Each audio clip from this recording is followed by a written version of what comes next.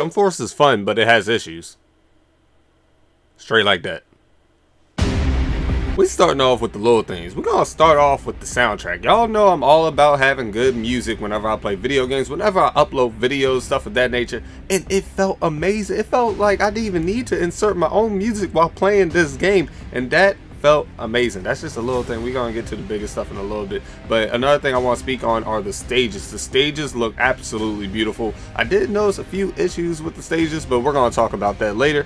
But the transitions were really cool too. Some people might not have actually realized how to pull off the stage transitions, but once you realize how to do that, you honestly felt like a god, because you felt like you were just effing up your opponent. You were taking them wherever you wanted to take them. It was really good. It was really cool. The amount of characters that we were actually allowed to use in this beta impressed me. We were able to use a bunch of different characters and also figure out a bunch of different playstyles that would go with those specific characters. Out of all the characters we got to play with, I've noticed that not one of them is trash. There are ones that are better than others, but none of them are just complete garbage. I like that. I like that a lot. That makes me feel like people will be able to enjoy whichever character they really want to enjoy. Like, say for example, if you like a character from One Piece just because you like One Piece, you will be able to use that character from One Piece and do well with that character. It would really disappoint me if people were to get this game seeing that a specific character was coming from a specific series and they just could not use that character because that character was trash. That would really disappoint me, but that is not the case. Well, at least it is not so far. The transformations and the abilities look really cool, man. I love the transformations in this, and especially those transformations that allow you to change up your combos.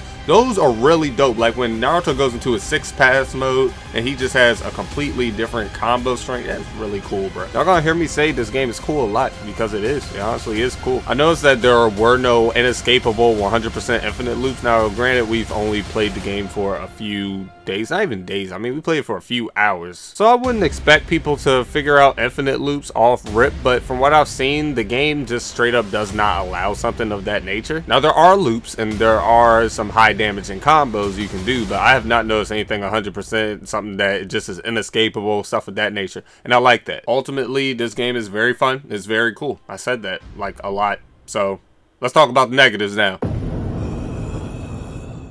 I gotta talk about the negatives after, because I notice people start clicking off the video if you talk about the negatives first, just because a lot of people don't like hearing facts. They don't like hearing truth. I don't know why. But anyway, we're going to speak on the input-output issues. Some people might not have experienced this as much as others, but I know there were some people, like me, for example, during, was it the 3rd session? It honestly felt like I had no control over my character. I was literally asking the chat during my stream. I was asking them, I was like, guys, do you understand what's going on at all? Everybody was like, nah, I can't really say what's going on. It looks like the game is just, I don't know, it's just doing something. I remember it was one time I tried to use Rukia. I tried to use one of her abilities and it just made me charge into my opponent. I didn't even use the ability. I don't know. I just don't know what to really say about that. It just did whatever it wanted. It was one time I was trying to chase. I had full mobility in my meter or whatever. You guys know how you have that mobility meter. That's what I would like to call it. It might be called something different. But I had that completely filled up and I literally was spamming the button to chase or whatever it's called, and that just would not happen. It just would not. Maybe it was just my controller bugging out, but I don't think it was, considering the fact that there were literally other people hitting me up and saying that it was happening to them too. Speaking of inputs, if you do an input at the end of a round, it will carry over into the next round at the beginning, and that literally can get you effed up, which is really annoying, and it really shouldn't be like that. Say for example, you're charging up at the end of a round. The next round you'll end up beginning the match charging up, or rather you'll begin the round charging up, and I don't like that because you're just completely wide open. I feel like that's a bug. I don't think that's supposed to actually be there, but it is there, so I had to speak on it. Something else that threw me off in this game is just that sometimes you really just don't know what's going on your screen. There's too much motion blur, there are too many particle effects, and there's no alternate colorways. Mirror matches are just complete headaches in my opinion when it comes to this game. Some people might be able to tell a difference, but there's been so many times I literally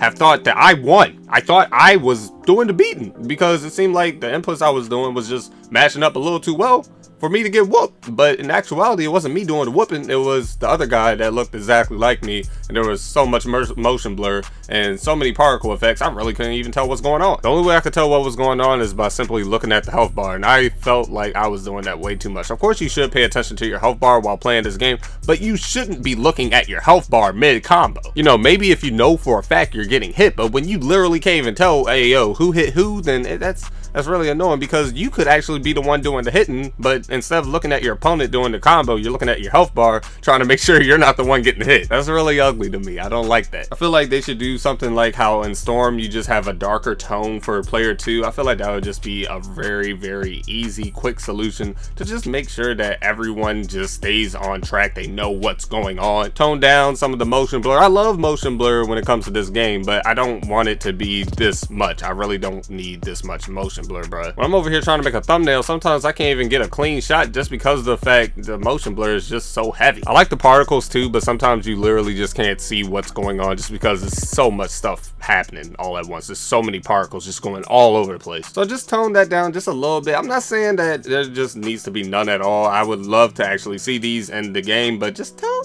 those down just a little bit, alright? I feel like that would make the game a lot better. Another thing that bugged me was that I couldn't choose which assist I use or which character I could switch into, and that honestly was really annoying, but I ended up learning how to build my team around it so that it wouldn't be much of a problem. But still, I would rather just pick who I would like to come in or which assist I would like to use. I don't know about you guys, but that's what I would like. I can still manage with the system that they have, but yeah, as I said, I would just rather pick and choose which ones come in. Let's talk about the combat for a second in this game. So if you guys don't know what turtle shell friendly is, let me explain. It's this game. This game is turtle shell friendly, and what I mean by that is you can pretty much just chill in the back. You can just have your guard up. You can evade pretty much everything. As long as you're actually paying attention, you can literally just play defensively just way too easily, and that's really annoying. I'm not one of those guys that don't want people to use the guard button, but when it gets to the point where you won't fight, you're just using your abilities, your assists, you're not doing any combos at all, that's really annoying. That's very ugly. It's just way too easy to punish people for trying to punish you for guarding. That's how I feel. It was sometimes I literally was just trying to see if my opponent could get me out of my guard, and sometimes he just straight up couldn't, just because of the fact as soon as he would try to do something, I would punish him. If he tried to grab me, I would slide to the side, I would slap him in the back of the neck. If he tried to break my guard, I would slide to the side, slap him in the back of the neck. If he tried to use the assist to try to like blur me out, or not blur me out, try to distract me from seeing what he's actually trying to do to break my guard, I would just use my assist. I would counter him, and then he gets hit and I don't get hit by anything because I'm still blocking. That might sound like a bunch of gibberish to the people who did not play in the beta, but for the people who played the beta, you probably understand what I just said. And you guys probably definitely understand that a lot of people towards the end of the beta wouldn't fight. They just would not fight you. They would just chill in the back. They would just have the guard up, and they would just wait for you the entire game. They would not try to push the issue at all. Now, I wouldn't mind people doing that if there was just an easier way to punish people for playing like that. There really is not. The guard breaks take too long. The grabs take too long. It's too easy to really figure out what your opponent is about to do on the offensive side while you're defending for you to really get punished for defending. Speaking of punishing, you can punish people for just moving way too easily with abilities, in my opinion. Not every ability is fast enough to punish someone for moving in the slightest, but there are definitely some abilities that literally just clap you if you moved in the slightest. That ends up making people just not move at all. That makes people just stay with their guard up the entire game, and that makes the game very boring because I don't want to have a match where we're just sitting here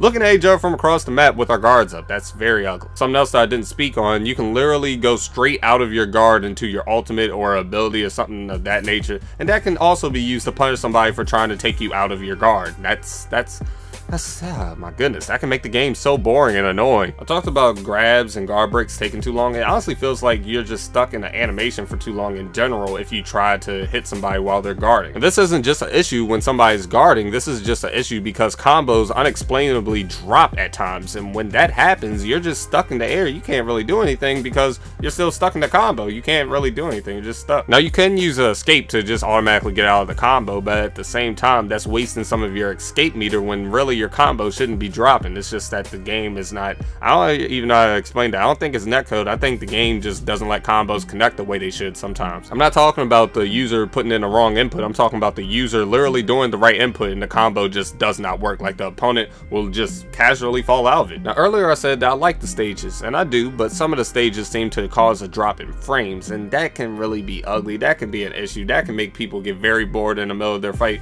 because it's just slow. I've had people hit me up, they're like, yo, am I tripping, or does it seem like in New York the game just freezes up a little bit more than usual, or the game just feels a little bit more slow? And I'm like, yeah, yeah, it definitely feels like it's getting a little bit slower. I just want to remind you guys that this was all a beta test. This is a test. This is a test to make sure that the full game is good when it comes out. There's a test for matchmaking, which I have to say, which is not really an issue in this game, and I have to point that out too. I always gotta give credit where credit is due. It seemed like the matchmaking was very nice. People didn't lag out on matches that much, even though sometimes it would happen. It's a beta, so honestly, at this stage, I honestly expected there to be more connection issues, but it didn't seem like that was really the problem. I didn't see too many issues in terms of connection or matchmaking. I want to say thank you to Bandai for even allowing us to participate in this beta. Now, I know some people didn't get in, and that's unfortunate, but for the people who got in, I feel like we can give Bandai a good amount of feedback in order for this game to be better when the full game drops. And on top of that, we got to have a lot of fun in the process. So there you go. There you have it. Hopefully they expand on some of the things I like. Hopefully they try to touch up on some of the things that I dislike. Let me know what you guys like and dislike about the Jump Force beta in the comment section down below. That's pretty much it for this video though. I hope you guys enjoyed it. If you did, make sure to leave a like and to subscribe for more content. I hope you guys all have a wonderful day though. I'm out, bruh.